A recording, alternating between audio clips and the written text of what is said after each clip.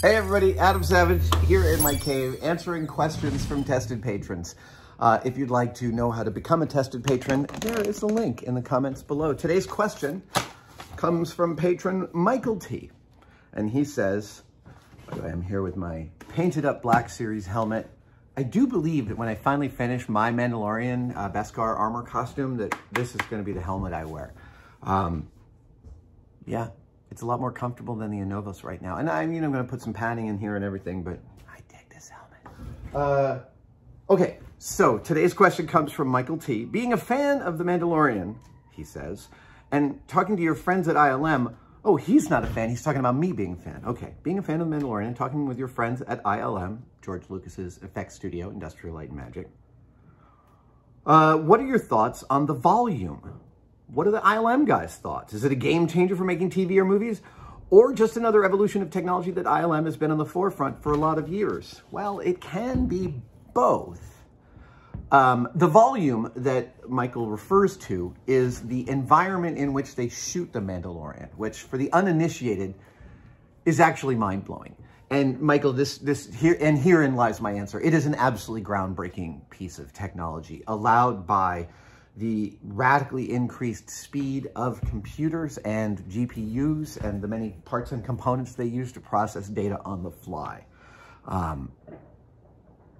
It is an absolute game changer. So what the volume is an environment in which to shoot movies that is unlike any other environment before. So if you've ever watched any behind-the-scenes movie making, you have seen actors with a background of green behind them. That is a green screen. The reason they use the green is because when they shoot them, they can then take the character that they've filmed against the green and plop them into any environment they want. This is an old technology, well-known. Green screen, blue screen, we can even use other colors.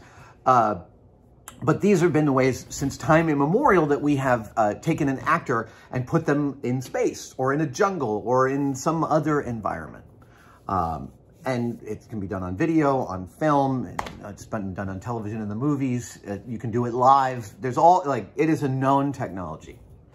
So that idea of taking a character where they're correct and real on the film's camera, but everything behind them is not, is a sort of classic construction of special effects. And it goes back to even the silent era when you had backdrops. There's even double exposures done way back in the day where they took a character, exposed one background with a black spot where the character was, and then re-exposed with the character in there. Yeah. But what the volume does, so every way that I've just described that is a multi-step process. You film an actor against a background, then you go and use post-processing technology. It used to be analog, now it's digital, to replace their background. What the volume does is it puts the background in the camera live. So the volume picture, I think the best way to picture it is a hemispherical dome that is the shooting stage. Except that the inside of, so picture that you and I in this video are surrounded by a huge hemispherical dome with, I don't know, 20-foot ceilings and maybe it's 60 feet in diameter. I haven't been to the actual volume, so I don't know its size. Now picture that the inside of this dome is all an LED screen, right? Like you've seen on the billboards that wrap around Times Square, that this is a compound curved LED screen.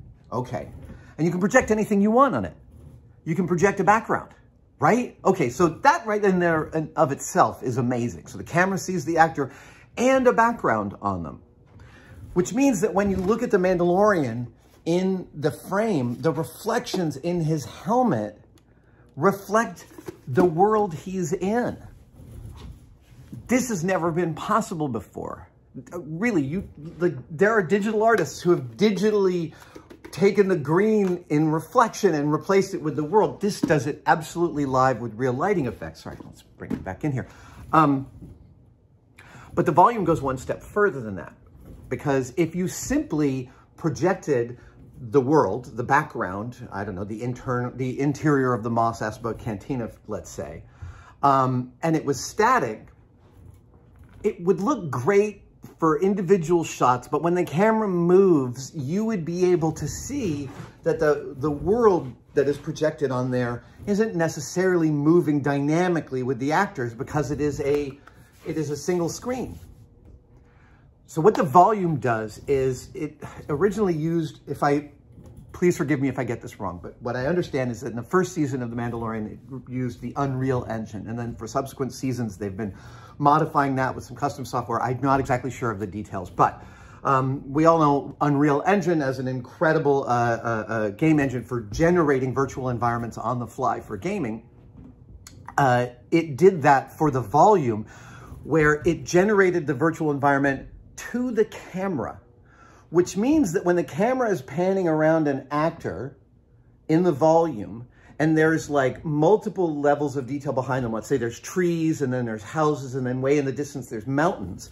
Instead of all those things being just a flat projected image, they move dynamically in relation to each other, so that when the camera moves around the actor, the background moves too.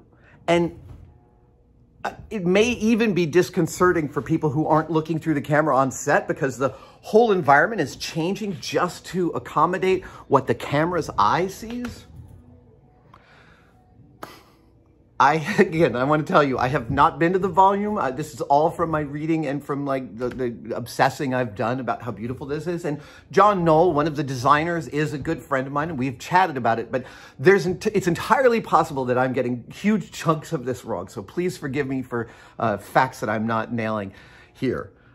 And I hope that was somewhat clear about the volume, because it is absolutely an incredible game changer. My friend Fawn Davis has a wonderful film studio down in LA called Fawnco, and we were just filming down there, and Fawn is experimenting. We didn't film with his volume, but he's experimenting with a mini volume and getting some fantastic results with it.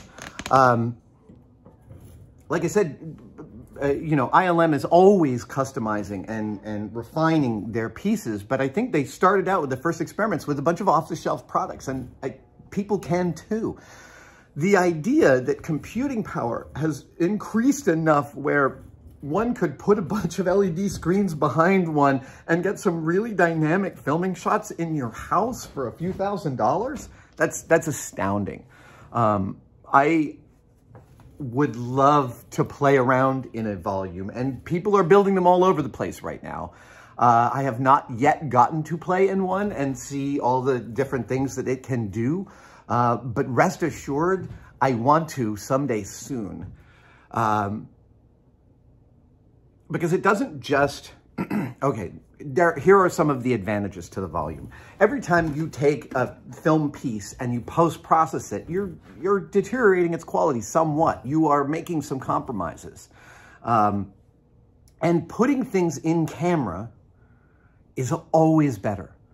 It is, I don't think there's an effects human out there who would disagree with me. If you can get it in camera, it's just gonna look better than if you have to animate it or mat it or composite it later.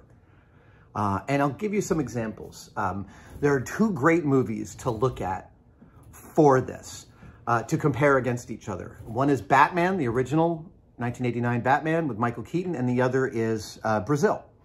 Brazil came out in 1985. Batman came out in 1989. I can't remember who the production designer on Brazil is, which is ridiculous because I've seen it hundreds of times. But Anton Furst, the incredible designer Anton Furst, was the designer of Batman.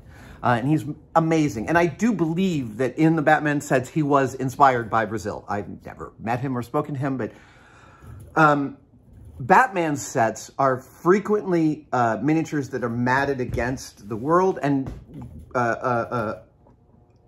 Brazil also uses a ton of miniatures, but where Batman does a lot of composite shots because it's a big blockbuster film, and that was pretty standard for an effects-heavy film in those days, in any day, really. Brazil did almost all of its effects in camera, which was the low-budget way for Terry Gilliam and his team to do it.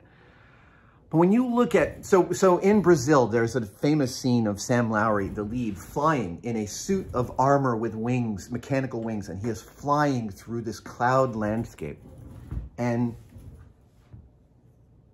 oh, you know what? I'll compare this to Empire Strikes Back.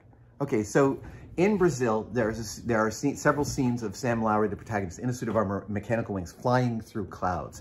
Now, picture the scene of Luke arriving in Bespin in Empire Strikes Back, and you see his ship flying through the clouds. There are some shots that are absolutely magnificent, and there are some shots where you really can see that the ship is like matted into these clouds.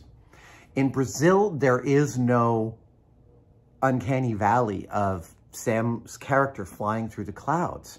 Because what they did was, instead of animating a model and then compositing it into the set, they actually built like a 12 or 14 inch long figure of Sam Lowry, mechanical, with the costume that he's wearing and mechanical wings and a motor in it that flapped the wings really fast. And they had lead in the arms, so the motor had to work against the wings like this. And then they filmed it at high speed, so when they slowed it down, the puppet looked to be working against the wings, and it was in the set that they were filming it in. There was no compositing. I submit that the Sam Lowry flying through the clouds scenes in Brazil are way better looking than the effect shots through the clouds of Bespin. That there are some of those that are just a tad clunky because of the limitations of compositing. So getting it in camera is absolutely critical. And there are shots from The Mandalorian where you're looking at desert reflections in the helmet and they are indoors. Just absolutely blows my mind. It's the kind of thing that you might not notice. The average person might not be like, no, the reflections of the world are in his helmet. But like, as an old effects dude, I was like, the first time I saw it, I was like, how are they doing this? I am really grateful to Disney for releasing the gallery and showing how the volume works and the different innovations and ways in which they're using it. I would love to get to the volume someday and do a deep dive, and boy, do I want to play with one. Yeah, someday. A boy can dream. Thank you so much, Michael T. I appreciate your question. Again, tested patrons, your questions are fantastic. If you'd like to find out how to become one, there's a link in the comments below. Thank you guys so much, and I will see you next time.